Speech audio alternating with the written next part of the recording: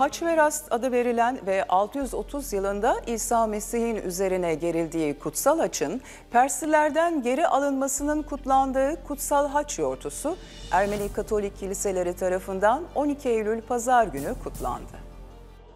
Kutsal Haç Yortusu Ermeni Katolik kiliseleri tarafından kutlandı. Haç'ın esaretten kurtarılması, yükselmesi ve onun yeniden yüceltilmesi anlamına gelen bayramda, bu yıl İstanbul Ermeni Katolik Cemaati Kutsal Haç Bayramı'nı Büyükdere Surp Boğos Kilisesi, Büyükada Verilen Kilisesi ve Kadıköy Surp Levon Kilisesi'nde yapılan ayinlerle kutlandı.